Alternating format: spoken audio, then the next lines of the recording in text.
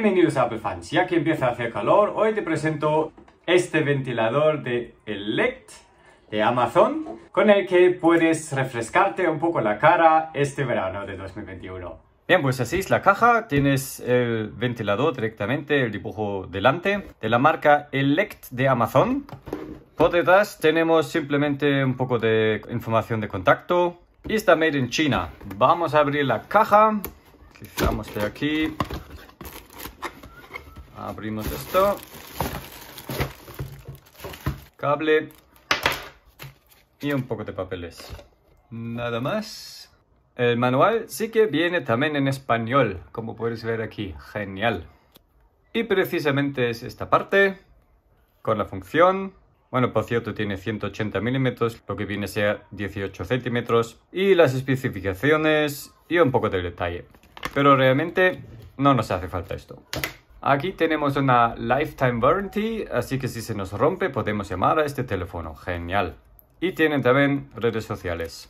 Lo que viene también en el paquete es este cable que tenemos aquí, este conexión USB y el típico enchufe para enchufarlo directamente al ventilador. El ventilador mismo estaba embalado en plástico y tiene dos patas, o sea que no es direccionable automáticamente, sino es fijo. Podemos girarlo hacia arriba, hacia abajo y hasta cambiarle de dirección, pero no se va a girar mientras que esté funcionando.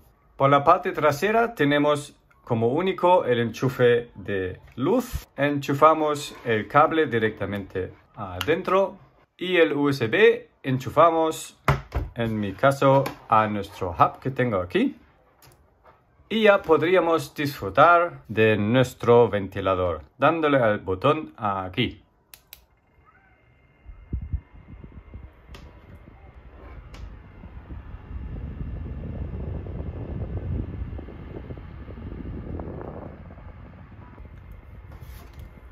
¿A qué puedes escuchar? Que casi no escuchas nada. Es muy silencioso este ventilador. Con sus 18 centímetros que tiene, es lo suficientemente grande para tener un cierto flujo de aire que nos refresca un poco la cara.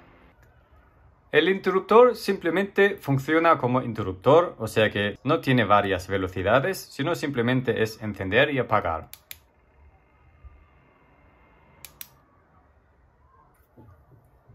Ahora pruebo para ti si el pelo se me mueve con el flujo de aire que tiene este mini ventilador. Vamos a encenderlo. Y... a ver. ¿Ya está a tope? Podéis ver algunos pelillos que están moviéndose, ¿verdad? Bueno.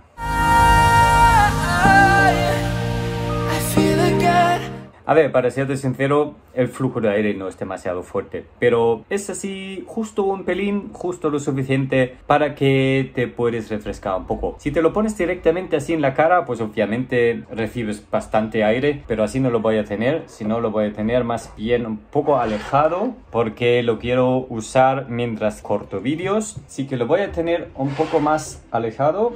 Entonces la situación sería esta.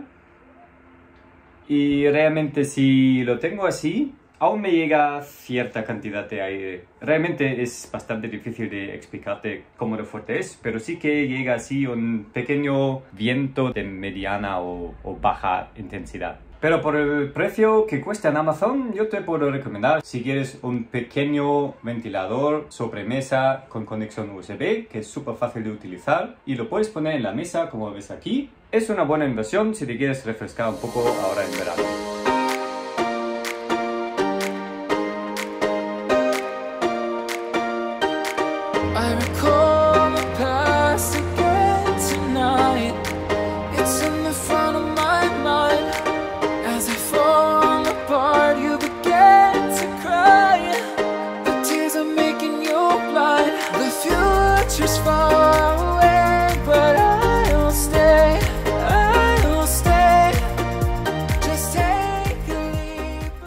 Si te ha gustado este vídeo, por favor dale un like, suscríbete aquí al canal, aquí tienes otro vídeo referente a algo que te puede gustar y nos vemos en el siguiente vídeo aquí en Apple Fans. ¡Hasta luego!